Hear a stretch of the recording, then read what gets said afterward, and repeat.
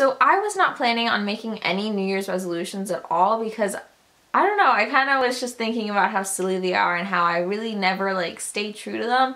But then today when I got on YouTube, I was watching a bunch of New Year's resolutions videos and I kind of decided that I sort of did want to make a couple. I made more than a couple. I have 9 resolutions. I'm not like super determined to keep them. It's kind of just something I thought I would do. And I made a New Year's resolutions video like 2 years ago. I didn't stick with any of them, but I think it's just a very suitable video to put up on the first of the year. So here are my New Year's resolutions. So number 1 on my list is to run without having any issues.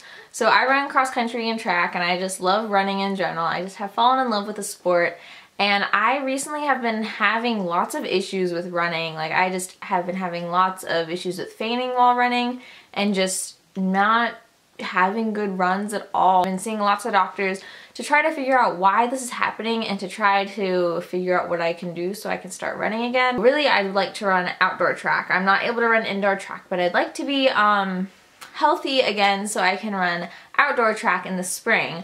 But really just by the end of the year, I want to be able to run and go on a nice long run and not have to worry about fainting or passing out or not being able to finish the workout, anything like that. So that is probably my number 1 resolution that I want to achieve by the end of the year. But number 2 is a pretty popular one, I think, and it's the 50 book challenge. And basically there's this list. I'll try to insert it down below. I'll put a link down below where I'll put in a picture. It's basically a list of 50 different types of books to read. So like a book you were supposed to read but you didn't, like a romance novel, a sci-fi novel, stuff like that. And I really love reading and I have not been reading like at all. So I really think that'd be a good thing for me to do. Number 3 is to scrapbook. And I have never really scrapbooked before. My mom used to really be into scrapbooking. And I just thought of this one today. Like as I was kind of going through my camera roll on my iPod, I was like, I did not take nearly enough pictures this past year. And so I want to make this year like a year that I really want to take pictures of and document and remember everything.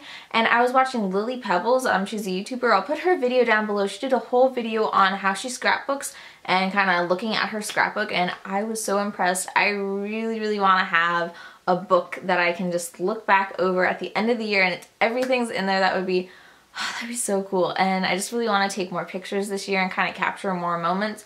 So I really would like to, at the end of the year, have a really cool scrapbook that I can look over and everything will be in there. Especially since this is a pretty big year for me. I'm going to be graduating and going to college, so I hope there'll be lots of, you know, big events that I need to scrapbook. Going off of that, number 4 is to graduate from high school. I think I can do it. I think this will probably be the easiest one to achieve. And then along with that, I have to choose a college. I have 3 colleges. Well, I've gotten into one. I haven't gotten into the other 2. So really, I only have 1 college to choose from right now. But assuming I get into the other 2 universities I've applied to, I'll have 3 to choose from.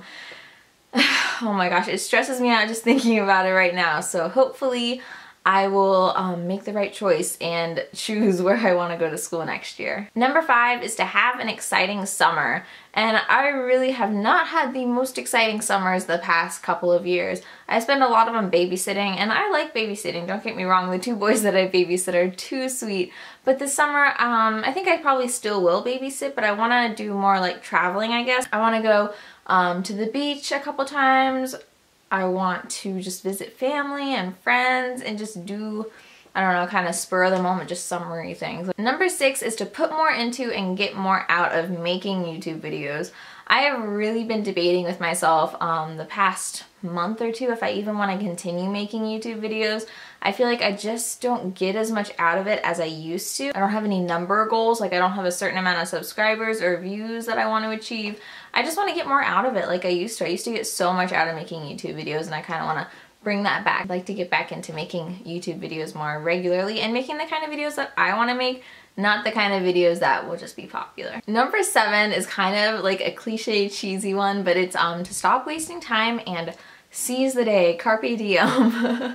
And yeah, basically that says it all. I spend so much time just sitting around doing nothing, being bored, when there's so many things I can go out and do because I have a car, I have a license, and I have friends who can drive, so now's the time for me to like be able to go out and just do random stuff. Number 8 is, I don't know, also kind of a cheesy one. It's to be happy with the way that I look every day.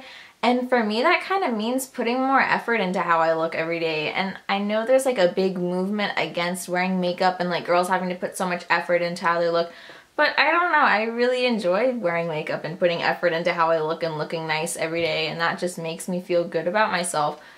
So I want to do more of that and have fun with makeup and hair and fashion and not be so worried about what others will think of me based on how I look. My last and final resolution is to get my braces off. I still have braces. I am a senior in high school. It is, believe me, the most frustrating thing ever.